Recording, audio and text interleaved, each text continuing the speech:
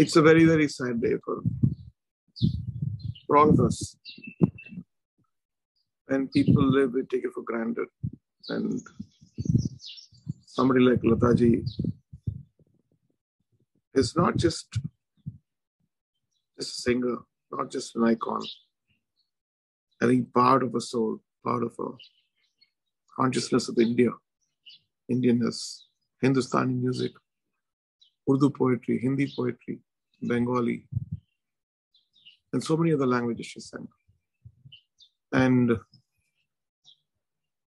this void is going to remain forever for all of us. And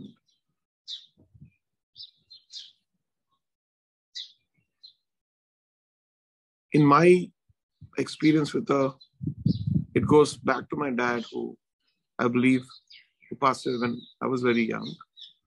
I had a picture of her near his bed, so he would wake up with her face and get inspired to go to the recordings. So it starts there.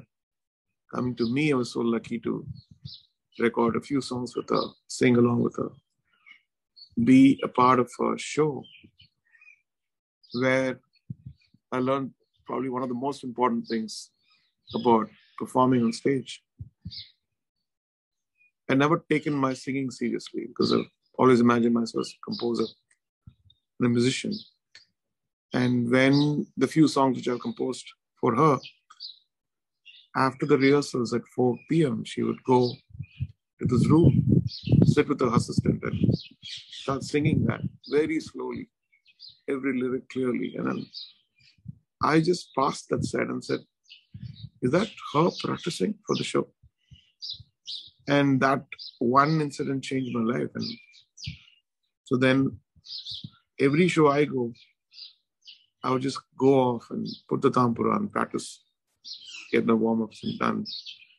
Every lyric coming out, the way it comes out, the intention behind the song. One day I was just speaking to her and she said, you know, those days, Naushad Saab used to make us come for 11 days for rehearsal.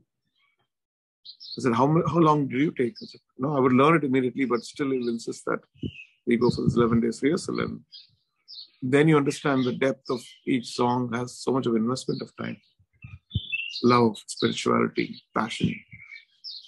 And I think for the younger generation, am I the younger generation? I don't know yet. I think it's so important to lean into something so deeply, believe in it, give it all, not expecting any returns.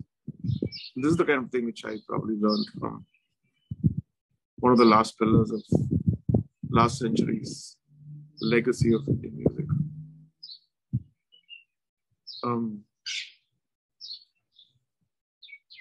The void,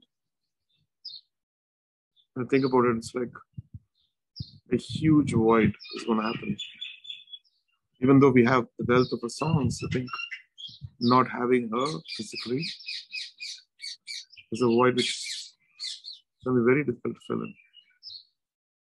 I know that there are hundreds and thousands of singers who got inspired by our songs and who are singing and probably taking it much further in their own way. But still, I think the impact, the foundation which that generation of us, along with Rafi Saab, Kishore Da, Manade, all the legends, Shakil Saab, Naushad Saab, S.P. Burman, Sali Chaudhary, and all those legends, I think is something which I really value for the rest of my life.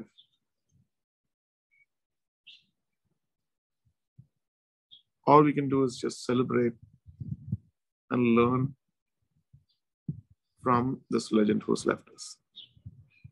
God bless us all.